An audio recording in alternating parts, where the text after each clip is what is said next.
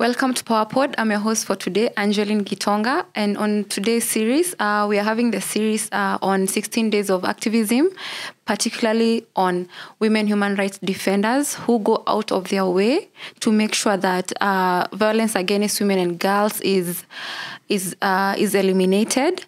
And today with us, we are going to narrow down our topic to the role of different stakeholders when it comes to improving the protection mechanisms for women human rights defenders. And today in the house, we have one and only, Njeri Migwi. She's my huge hero. Okay. I'm just moved and mesmerized by what she does. I don't know how she does it, but we'll get to know more about her and also get to also analyze what you're doing on today's podcast. Yeah, karibu sana. Thank you very much. Who is Njeri Migwi? Njeri Migwi is a feminist, an intersection of feminists to be correct, a woman human rights defender. I'm passionate about women, I'm passionate about girls, and I'm passionate about justice. And I'm passionate about equality and restoration of human dignity. Oh, wow. Yes. Mm-hmm. And a cat mom. So you love cats? Yes, I do. Oh. I have 4. Oh, yes. Interesting. Oh, yes. Mm-hmm. People say what? And I'm a mother to human people. Yes. Okay. Mm-hmm. That's quite interesting. So how did you find yourself in that space? To be honest, I think I stumbled into human rights. When you think about it, I wasn't really out there thinking I'm actively fighting for human rights. I was just there thinking I'm doing the right thing in making sure that women access certain things. So yes, that's how my journey started. I used my voice on social media, particularly Facebook, to amplify things and issues that I felt were facing society in terms of women and girls. And on my way to doing that, I left my job, my paying job, and started working now actively within Usikimye around SGBV, which is part of actually human rights. Oh, okay. So you had to leave your job to be a woman human rights defender, yeah? Yes. And how have you been surviving from that? Oh, it's hard. Side hustle. I'm a Kenyan, side hustle. Yeah, but really, when it comes to human rights for me doesn't really pay like that. Mm-hmm. But the payment is in actually seeing justice, in actually seeing your survivors being taken care of and accessing whatever services that they need to access. As I said, I work in SGBV. So for me, I work with survivors. And so for me, when I look at survivors where they have a safe place to go, because part of the work we do is to ensure that we do the whole cycle of SGBV, from the rescue part to taking them to hospital, to the police, to now taking them to our safe houses. We have safe houses, and to now going to court. So we cover the whole cycle. Okay. Yeah, from response to protection. Okay, so you mentioned about seeking justice for the survivors and for those that are affected by the SGBV. But what barriers have you faced while seeking for justice, especially with the judicial system, for these individuals? First of all, cases take very long, very, very long. That's one thing that you need to understand, that as a judicial process, you will find that you start a case today, it can end in 5 years, 6 years, 10 years. So one of the things that we're really fighting for is to look at necessarily narrowing the gap and making these cases as fast as possible, because what happens is witnesses tire. Even the people, remember that everything in this country is bailable. We fought for the right for every person to have bail. So what happens in SGBV is that most of the time, the perpetrator, once he does the crime, he goes and gets bail, goes back to the community and threatens the very same people that he did the crime to. And so, as such, people start fearing even going to court. We had something called minimum mandatory sentencing, and it was overturned in July of this year by Justice Otunga. So now, what is happening is, when we had minimum mandatory sentencing, is you knew, for example, if somebody had raped, let's say, a child of 5 years, they stood to get 20 years in court. Now that has been overturned. So what is happening is... Why was it overturned?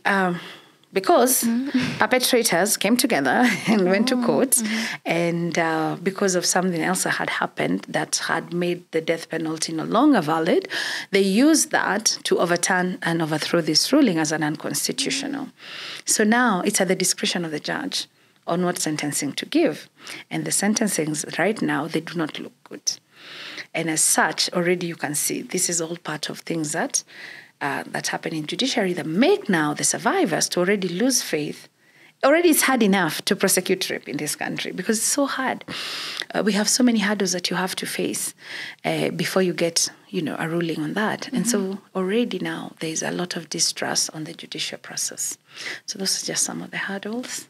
And personally myself, as somebody who's been through the judiciary system, I can say we were protesting and we got arrested. And once we got arrested, and they really didn't, because they could not really put us out as part of, because every person has a right to protest and to picket.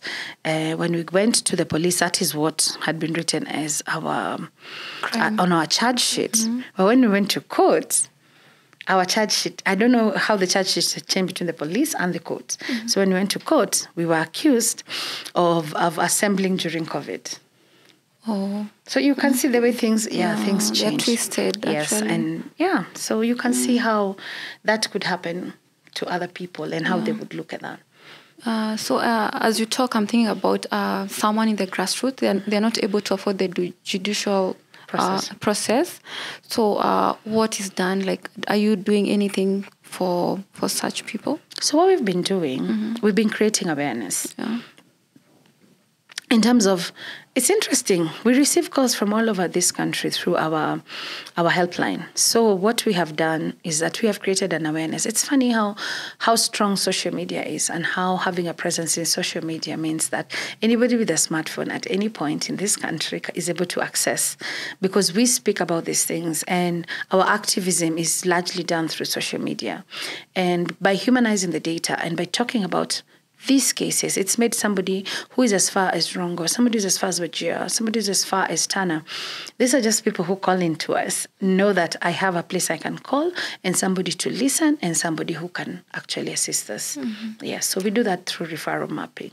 Do you get like experts volunteering to help? Like, for example, lawyers? Yes, we are a community organization. So basically what we do is we've been asking the community from those places. Like, for example, let's say you are from Trans Nzoia and you report a case. Our model is to use the people within that community who can now help us, because we can't be everywhere at the same time. However, because this is very much something that we are doing for the community, we speak to the community there and they hold our hands. Yeah. Okay, interesting. Okay, no, interesting. It's actually, this topic is just something else. But we are glad that we have people like you who are standing in the gap, because I don't think we have many people who will do what you are doing.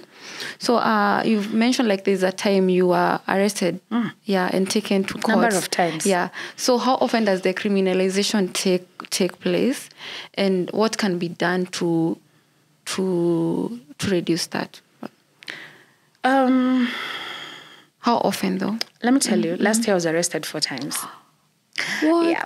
So, on different... Arrest is part of, I think, fighting and agitating for human rights. But now, the thing is, we have mechanisms that now help work for you as a human rights defender. For example, now when I'm arrested, I know to call Defenders Coalition, to call... let's say, for example, the last time I got arrested, I called Boniface Mwangi, Amnesty. So there are mechanisms within the CSOs, the civil society, that once you're known as somebody who agitates for human rights, that they're able to come and help you. But in the meantime, if you're at the grassroots level and no one knows you, it becomes a problem. So what we try to do is to keep on raising awareness, even within the grassroots, that even as you agitate, you need to know who to call, so that you can get the assistance. Because you will be arrested, that's for sure. You will be arrested because, of course, you're speaking truth to power. And nobody likes that. Yeah. And you will be arrested. So the idea is to ensure that even the ones at the grassroots, I am a grassroots organizer myself, so that even the people at the grassroots know and have the awareness of what their rights look like. and what to do if you're violated. Yeah, so that once they do that, then we can amplify for their cause. For example, there was a girl who was fighting for a dam that was being soiled in Nyahururu, Salama, somewhere called Salama, and she was alone, fighting a whole community, fighting a very gigantic Chinese farm that was actually soiling. And you see, for her, she didn't have anybody on her side to help her with the cause. And so they kidnapped her. So all these things happen, But luckily, I come from near there. So it's my father who called me and told me, hey, there's something happening not very far from our home. Would you be able to help? So we keep on trying to tell people who are agitating, when you're speaking truth to power, make sure somebody else knows so that these people can also help. And when we are fighting for you, because you can't disappear. Yeah, that's true. We actually, on our previous podcast, our guest was speaking on the importance of having networks as you do this work, because sometimes you won't have that connection to like a higher person, but friends, family will come through in such times that you are in problems. So let's for our women human rights defenders, please. Networks are quite important. Very important, Yeah. So as you speak, it seems like there's a huge gap when it comes to the protection of women human rights defenders. So what is the role of government in all this? Since today's topic is on about the stakeholders' role on protecting the women human rights defenders. You see, the protection of human rights is enshrined in the Constitution. So the Constitution is mandated, and there are bodies like Kenya National Human Rights Commission that sit there for the purposes of ensuring that human rights are upheld. But one thing for that to be there, and the other thing is for you to say there, the government, it's actually the government work to ensure. Because intrinsically, every person, as soon as they're born with their human rights intact, right? So it's the purpose of the government to uphold and to ensure that human rights are done. However, as you well know, these things don't always happen like that. So for me, I would say, especially as a woman human rights defender, there's a reason why we don't just call ourselves human rights defenders, and we add women, because our challenges are sometimes very different from the challenges of men. Apart from the usual thing that you go through as a human rights defender, which is being arrested and all these things, there is a stereotypical thing that you're also battling as a WHRD, which, for example, is name calling, obviously, threats to your family, threats to your own life. And those threats are not necessarily just, I will kill you. They also come with, I will rape you. Yes. For women, for most WRHDs, yes, they'll tell you that the threat to being raped is very real. It's something that you will be told. I've had a gun put on my head. I know that for a fact that I can be killed. But my greatest fear is not being killed. My greatest fear is being raped. Because these are threats I receive a lot. We shall rape you, so I should stop doing these things, so you should stop putting our young men behind bars and things like that. And so you find that... What happens when you follow up with the police? Nothing. If for example, I've stopped reporting, I think, at this point. I now know how to take care of myself in ways that I shouldn't even know. I'm well-versed with digital security. I'm well-versed on what roads to go, how to go, how not to go to the office at the same time, same route. You start developing subroutines to protect your life. I don't drive because I'm too worried if I drive and then people find out this is my car. Because I remember when I was telling you somebody put a gun on my head, I'd gone to rescue somebody and I did not know that the person I was going to rescue, that the perpetrator had a gun. And so he put the gun on my head. And he knew me from Facebook. He knew my face. He was like, you think you can come rescue this girl? And that was really terrifying for me. So so you see already if your face is known out here and people know what you do, then it becomes dangerous. So I feel like the government needs to do more in terms of protection. And I know it's funny, I'm talking about the same government that I go agitating against.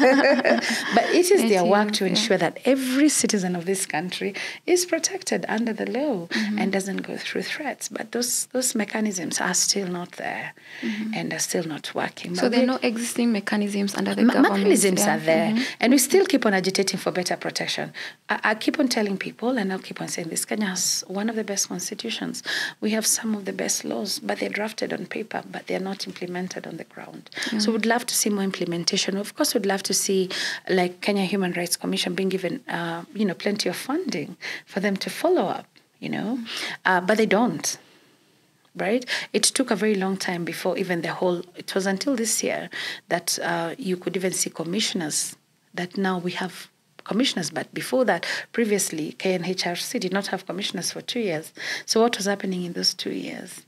And even then, they're still overwhelmed because apart from even thinking of protecting human rights defenders or WHRDs, they still have to do their work, which is to ensure that even they're upholding the human rights themselves. So, bado. Tuko na kazi, or rather wako na kazi. Yeah.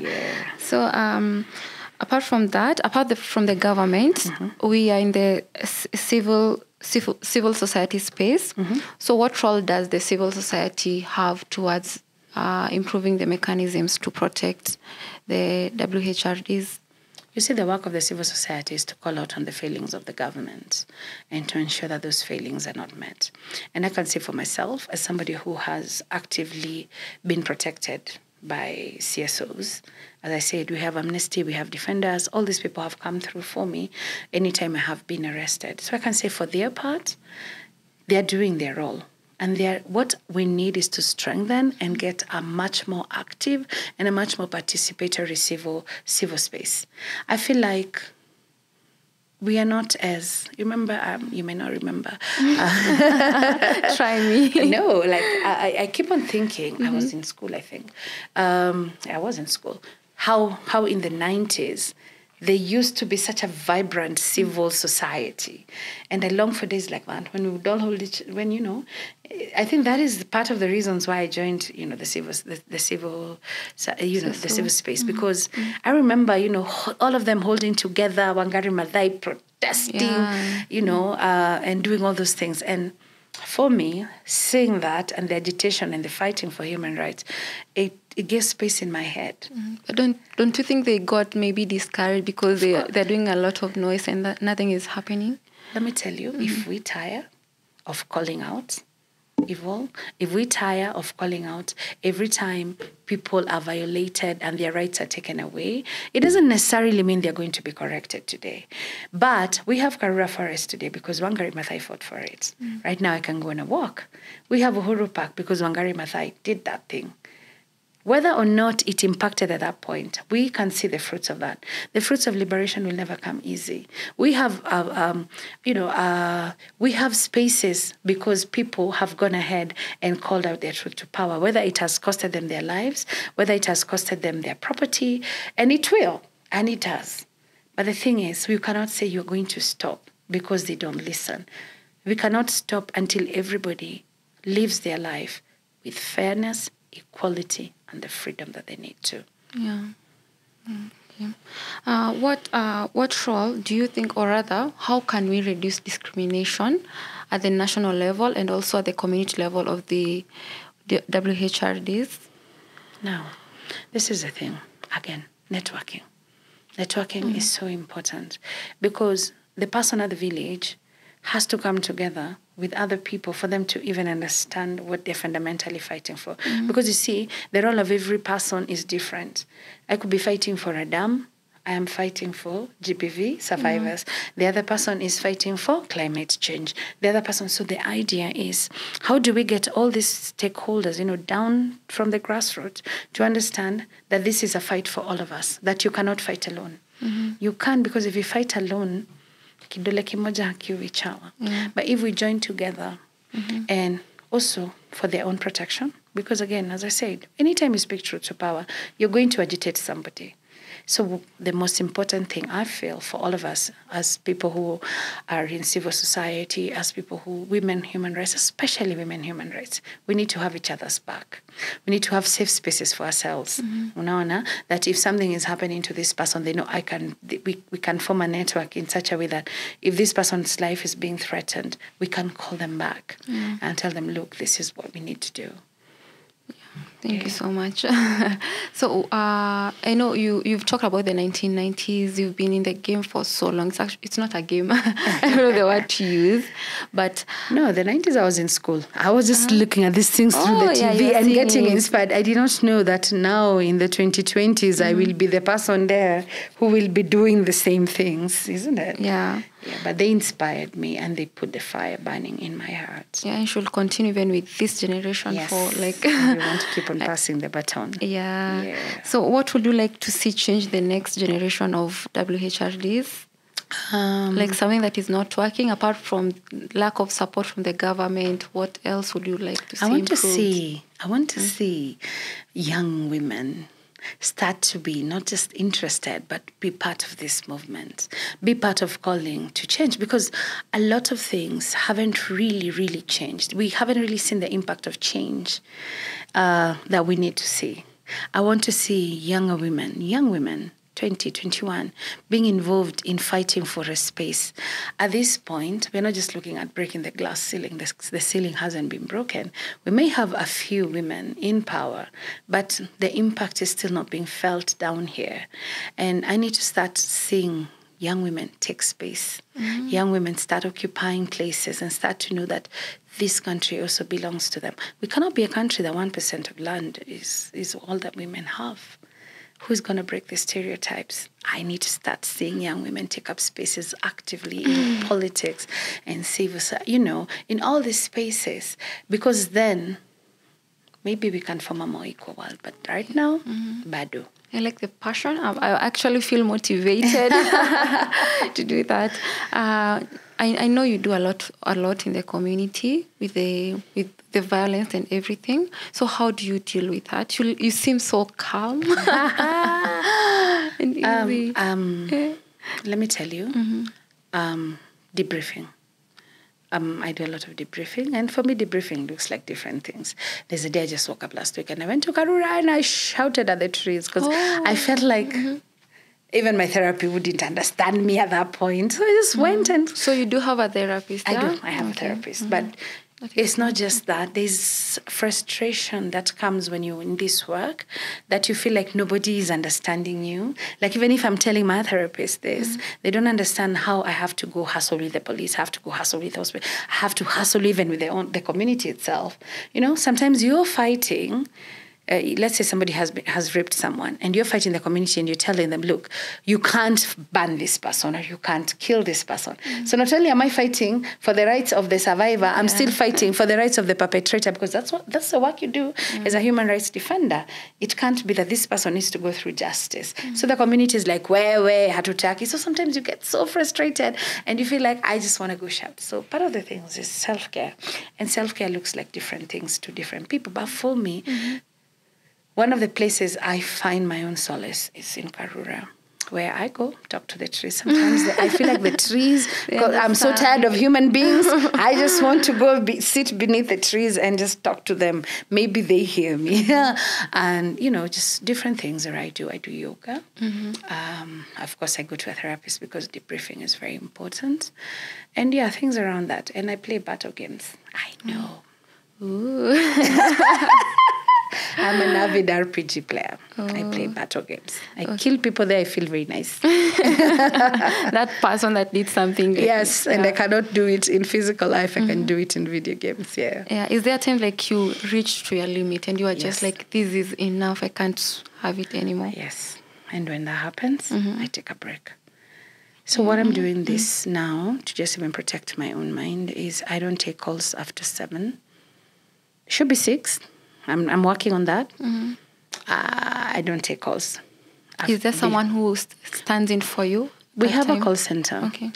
But all that, when all is said and done, because my number is in the public domain, a lot of calls still come through my line.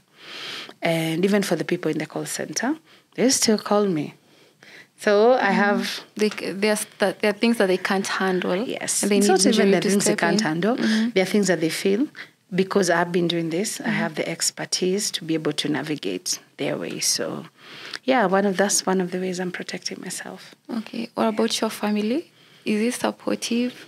How do they deal with what you go through? Because I'm sure they get to experience some bit One of it. the things that therapy has taught me is to leave my work outside the door. And it's hard. Yeah. I'm trying. I've really worked on it. And trying a lot not to explode on the people around me. Not so good, but I'm working on it. Yeah, but yeah, we still have those incidences where you feel everything is overwhelming, and sometimes it comes out even when you don't want it to. Yeah. Wait. No, yes. Yeah. So as we come to the conclusion of our discussion today, I know we've not exhausted. We're not even close to exhausting the discussion. Would you maybe say some of the support that you need, or rather you need to do your work around supporting, or rather fighting against violence against women and girls, especially with your organization, which we've not mentioned? Yeah. Yeah. What kind of support? We need funding. We need. Let me just be honest. I tell people three things. The three things Usikimye needs. Usikimye is the organization that I work for. We need three things: skills, because when I rescue you from a situation. Let me give you a good example. Last week, we rescued a girl who was being gang raped. The reason she was gang raped is because she was home. She was home because her mom couldn't afford school fees for her, right? And by being there, she was alitumwa kwa duka. And when she was sent to the shops, unfortunately, one of those things, alichukuliwa juu kwa juu. I mean, I work in the ghetto. These things happen. And it's the police who found her because walikuwa na msako, so they found her. So do you see how the cycle works? Yeah. Now, for me, for this girl who's 14-year-old, what does she need to do? She needs to go to school. How do we make that happen? We need money. So we need skills, we need time, and we need money. Those three things. Yeah, so we ask people, do you have time? You can have time, you can come. Sit with our survivors. You have something that can inspire somebody.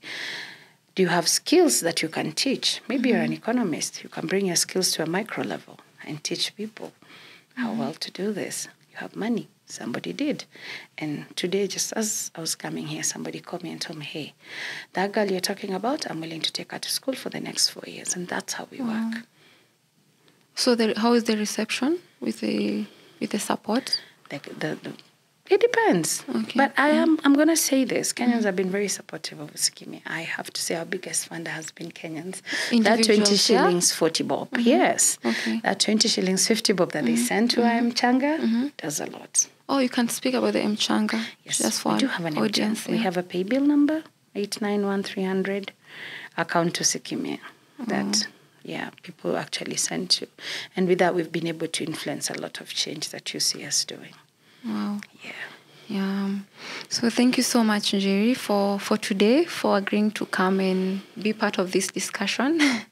And we hope something will be done, or rather there will be improvement on protection mechanisms towards WHRDs, and not only to them, but also now violence against women and girls will reduce. Even as we celebrate the 16 days of activism, it's not only on the 16 days of activism that we should fight against violence, but it's throughout the whole year. So thank you for listening in. I've been your host for today, Angeline Gitonga. Bye. Bye.